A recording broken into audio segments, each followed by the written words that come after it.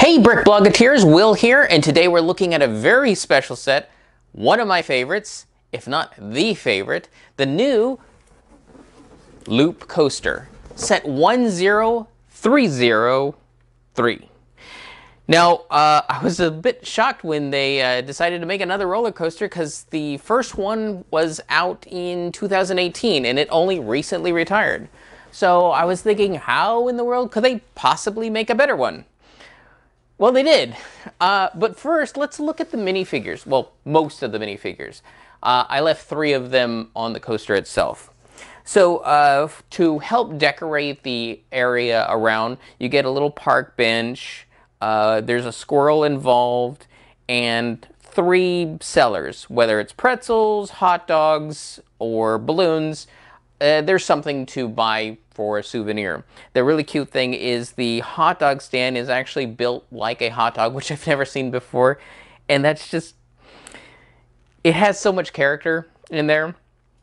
But yeah, you do get a wide variety of male, female characters with various styles of clothing and representation. So that's really nice. Unfortunately, when it comes to anything printed, the only thing that's printed are the torsos and the minifigures. Everything else that you see that has, like, for example, the signs on the various stands and the sign for the park itself, those are all going to be stickers.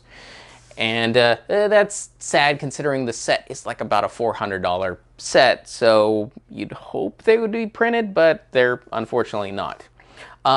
Also, before we move on to the coaster, I do want to show that it can be motorized, and I'm using an old Power Functions motor and battery pack. And so at the end of this video, I'll show the coaster moving in the 4 basic directions that you can view the coaster at. So you get a sense of how it all looks without my hands getting in the way. All right, time for the big stuff. So this one is really big. I believe it's about 3 feet tall as well as 3 feet wide. It solves some of the problems that were in the original roller coaster. So over time, as you run the roller coaster and then heat and cold, the taller sections of the roller coaster would come separated. You get some of the pillars here on this side, the loop side.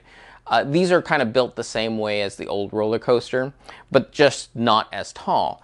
Now, the problem with the tall ones is with that movement, with that heat and cooling, they would separate, thus separating the track. And you'd start getting problems. People didn't know how to solve it, and generally the solution was go through the entire set and press down and repress your entire set. This tower changes that because it's all built sideways. In fact, the tops of a lot of the minifigure, or the studs, is here, and the backs are here. So you got a lot of work to do, but it's a much more stable system. Now, there is a lot to do when it comes to the elevator system, which I've talked about in the article.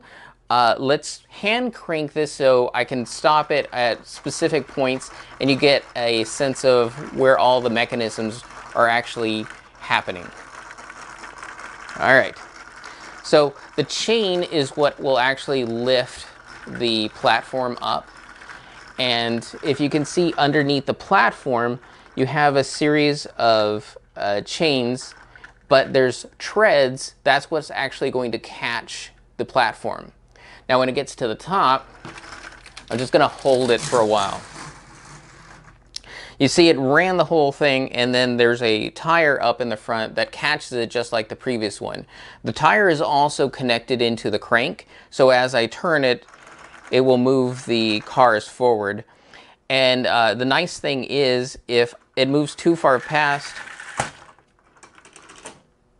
it loads in like that. And we'll do that again. So one time I want to show you is when the platform is still a little bit stuck up here.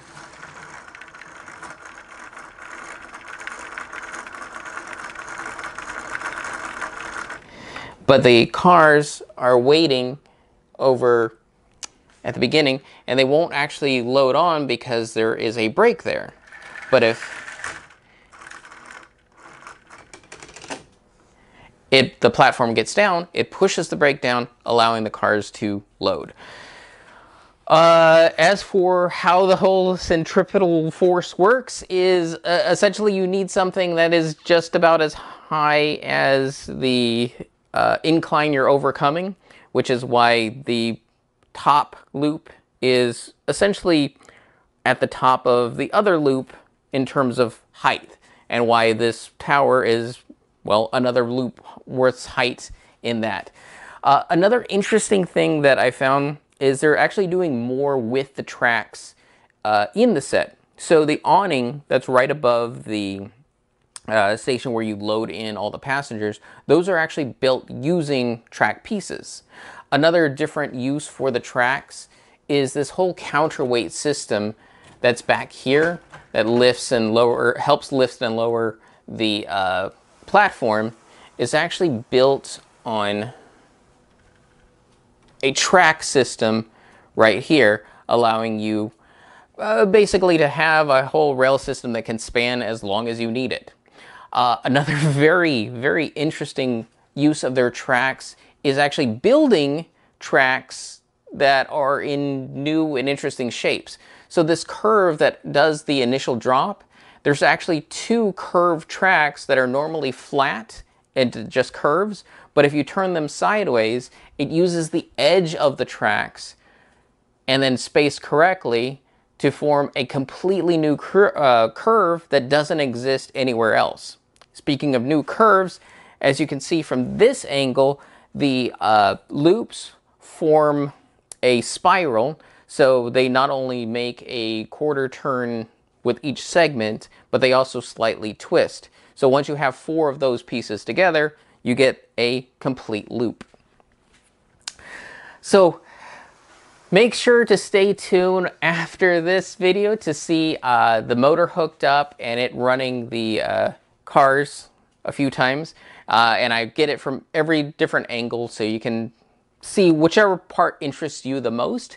Again, this is a $400 set. It's called Loop Coaster set 10303, and man, it's so much better than the original. I don't know why.